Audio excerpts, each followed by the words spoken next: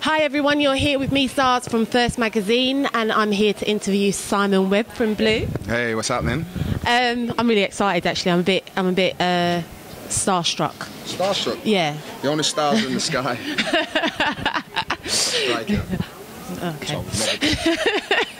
So we're here in Birmingham at the Institute. This is your second show. How's it going? Do you know what? This place brings back a lot of memories because the guy behind the camera right now brought me to my first ever concerts. Big up, Eric. So the first concert was Wu-Tang. I think that was at the Q Club. Okay.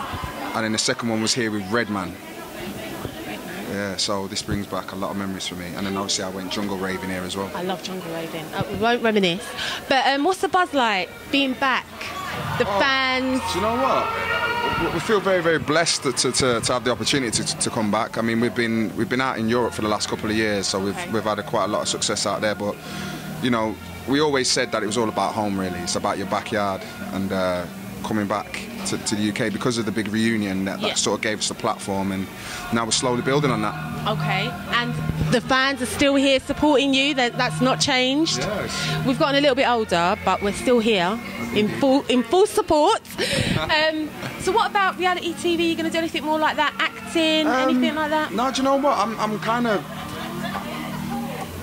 I'm happy that I was able to explore other parts of the entertainment industry, you know, by doing these movies and Rolling with the Nines. Yeah, that was my first film, and that was just a friend of mine. And actually, my brother's, it was family actually that asked us to do it, which was a great experience for me because you know people like who was in it now? Vass Blackwood. Vass was in it, yeah. Just having people like, look, I grew up on the real McCoy, so just having all those actors around me, you know, it was a great experience. And then I went into the West End with Whoopi Goldberg and did Sister Act. Yeah, what was that like? It was a massive eye-opener. I mean, she was like your favourite auntie. Yeah. You know, she was playing blow darts at the side of the stage. Basically, she had this game when you was reading out your lines and 2,000 people are watching you. She'd blow a dart, and if you had to pretend to die mid-sentence without the crowd knowing about it, and it was like, what? And it was just, you know, you learn little tips off her, and she was fantastic. And what was it like working with like the likes of Jessica, what's her name, Jennifer Love Hewitt? Yeah, Jennifer. Like? Bloody hell. I do know the stat. You do, don't you? You've done your homework. Yeah, no, working with Jennifer was amazing. I mean, she was obviously in the Sister Act as well. Yeah. So it just feels like everything's just been linked, and like my path has been laid out for me. All I got to do is just kind of go with my gut feeling and actually believe in myself, and that's what I've always done. Sure. And now I'm you've here. been really successful as well, haven't you? Well, yeah, but like... Double platinum? Triple platinum. Oh, sorry. Triple platinum. Yeah, but I went double platinum on my solo stuff. But That's I mean, it's what not... I'm saying. Yeah, that's but I mean, yeah. By myself. Really yeah, it is. It's a great achievement, but like, I never thought I deserved it. I always thought it was a fluke. I don't know. But you're very talented. Good actor. People say that. Well, good actor. Very handsome. That. Thank you. Good singer. Good dancer. Thank you. So you deserve it. Thank you. What about reality? Would you ever reality do anything TV? like, it's not for me. I'm a celebrity, get me out of here. I've done it. Oh, you have, didn't you? Yeah, I did it in 2008. Yeah, he did it. I did it already. How was it eating the bugs and... I didn't eat any. Luckily for me, I was liked.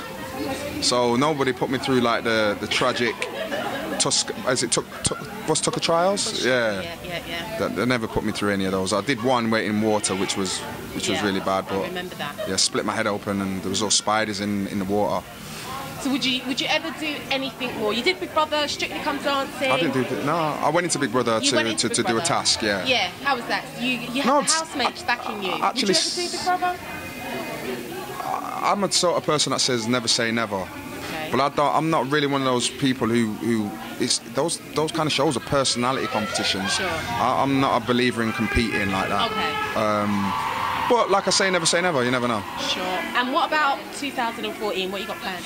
2014, we've got a couple of tours lined up, which we will be announcing in January. Okay. It's going to be a very exciting year. We've definitely, you know, we've done our building blocks this year. Sure. Just to let people know, we've got, like I say, having a sellout tour. as an independent label as well. So We're not with a major. You know, we put our own money into this. We believed in ourselves, and it's paying off. And the fans believe in you as well, because I'm like amazed at the turnout. I'm not saying that there won't be a good turnout, but you know, I was queuing outside and I saw the queues and I saw the excitement. You and me both. I mean, well, the thing is about us, we never want to take anything for granted. Everyone's gone, you know, people do talk about our old stats, 20 million records sold, 40 number ones around the world. Oh my God, Sir Elton John, you did this. And it's like, but the music industry's changed so much. Have you noticed the change coming back? Well, yeah, well, there wasn't any YouTube when we was around. There was no tube, this tube, that tube, this space, that space, forwards and backwards space. Facebook, Twitter. That too, yeah. I'm just starting to get with social network. I'm starting to get to grips with it now. Yeah.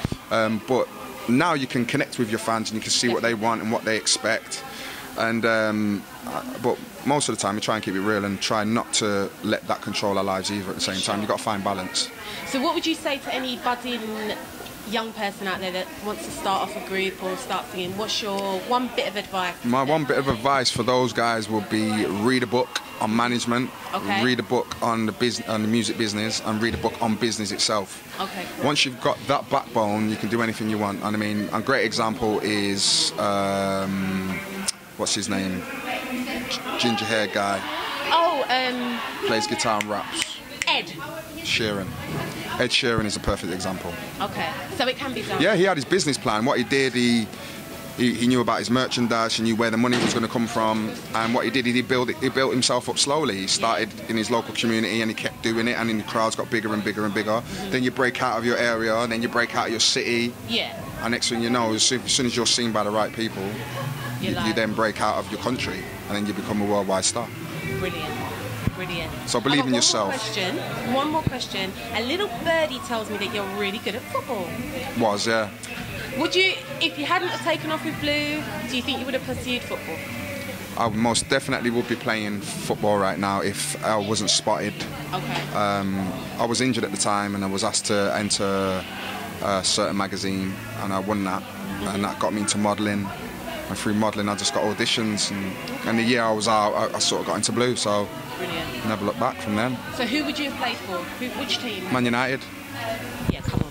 I'm a glory hunter. Man U.